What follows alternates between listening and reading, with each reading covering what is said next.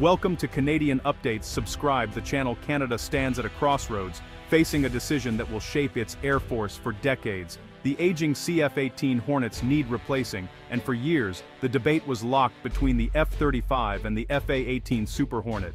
But now, the Swedish Saab Gripen E is a serious contender. This isn't just about picking a jet, it's about redefining Canada's defense strategy. The Gripen E is built for harsh conditions, able to operate from short runways and even highways. It can be refueled and rearmed quickly by a small crew, making it ideal for Canada's vast, rugged terrain. Unlike the F-35, which needs pristine bases and heavy support, the Gripen E thrives in remote, austere environments. For a country defending the world's second-largest landmass, flexibility is essential. The conversation is shifting from high-tech specs to real-world survivability and adaptability. The Gripen E is a workhorse, resilient, reliable, and ready for Canada's unique challenges. This move signals Canada's willingness to chart its own course, prioritizing national needs over alliance conformity. Considering a non-American fighter is a bold statement of strategic independence. It shows Ottawa is thinking critically about its future role in global security. The Gripen E isn't just an aircraft, it's a declaration that Canada is ready to lead, not just follow. This decision could redefine Canada's place in the defense world. It's about choosing a jet that can actually operate where Canada needs it most. The Gripen E's philosophy of distributed, adaptable strength fits Canada's pragmatic approach. It's a shift from centralized power to flexible, resilient defense. The world is watching as Canada considers a new path. This isn't just a procurement, it's a statement of intent. The Gripen E represents a new era for Canadian air power. Canada is ready to play a new game. The question is, will it take the leap? The answer will echo for generations. What sets the Gripen E apart? At its core, it's a single-engine, multi-role fighter built for agility and efficiency. Designed by Saab, the Gripen E is light, fast, and highly maneuverable, a welterweight in a world of heavyweights. Its advanced electronic warfare suite is a game-changer, making the jet a master of the digital battlefield. The Gripen E can jam enemy radars, disrupt communications, and create false targets, making itself a ghost in the sky. Instead of relying solely on physical stealth, it uses electronic dominance to stay one step ahead. This approach is often just as effective as traditional stealth, and sometimes even more adaptable. Cost is another major advantage. The Gripen E is the most affordable Western fighter to operate and maintain. Lower costs mean more jets, more flight hours, and better pilot training for Canada. Its open architecture allows for rapid upgrades. New software, sensors, and weapons can be integrated quickly and affordably. This future-proof design ensures the Gripen E stays at the cutting edge throughout its service life. For Canada, this means avoiding technological lock-in and staying ahead of evolving threats. The Gripen E is not just a fighter, it's a smart, adaptable platform built for the realities of modern warfare. It's a jet that evolves as fast as the threats it faces. For a country with a limited defense budget, this efficiency is a massive advantage. The Gripen E's design philosophy is all about flexibility, affordability, and staying ahead of the curve. That's why it's causing such a stir in Canada's fighter jet competition. It's a future-ready investment.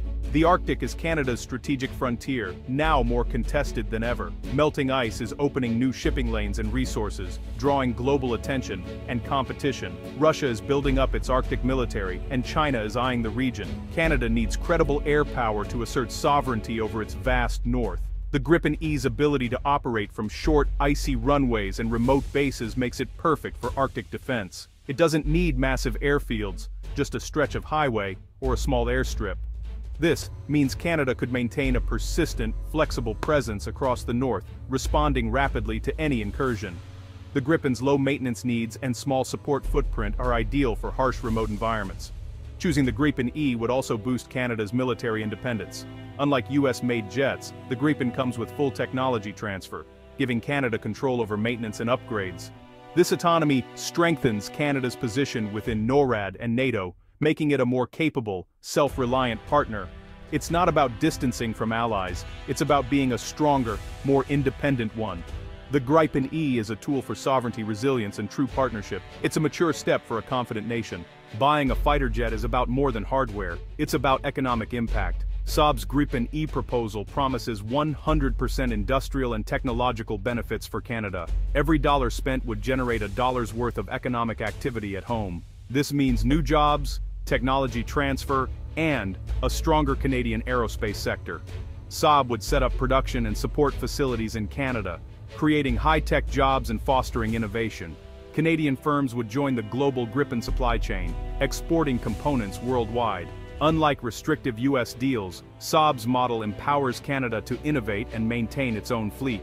This isn't just a purchase, it's an investment in Canada's technological future and economic security. The Gripen E's economic benefits are central to its strategic value. The choice of a fighter jet is a defining moment for any nation. Sweden built the Gripen for self-reliance and total defense, reflecting its unique strategy. Brazil's decision to buy and co-produce the Gripen E transformed its aerospace industry and military capabilities. In contrast, many NATO allies chose the F-35, gaining interoperability but sacrificing some autonomy and industrial growth. Canada now faces a similar crossroads. Will it opt for deep integration with the F-35, or choose the strategic independence and industrial partnership of the Gripen E? The Gripen is more than an aircraft, it's a catalyst for growth and self-determination. It allows a nation to tailor its defense to its own needs, not just follow a one-size-fits-all model. This decision will reveal Canada's priorities for the 21st century. Is it about following or leading? The Gripen E offers a path to national flexibility and technological leadership. The choice will echo far beyond the runway. It's about what kind of nation Canada wants to be. Choosing the Gripen E wouldn't isolate Canada, it would open new doors. The Gripen family includes Sweden, Brazil, the Czech Republic, Hungary, South Africa, and Thailand, nations that value independence and collaboration. Canada would join a network of partners sharing training, tactics, and technology.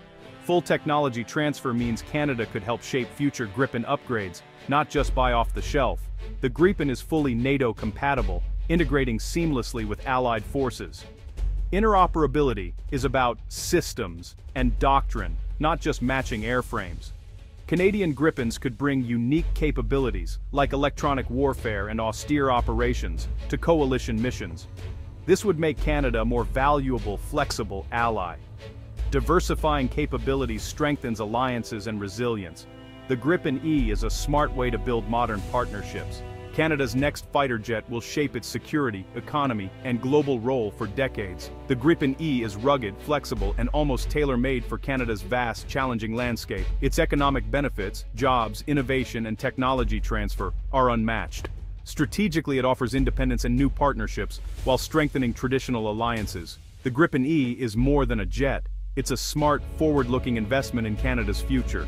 Considering the Gripen E shows Canada's thinking differently, thinking smarter. The final decision will define the nation's path for a generation. Will Canada seize the opportunity to lead?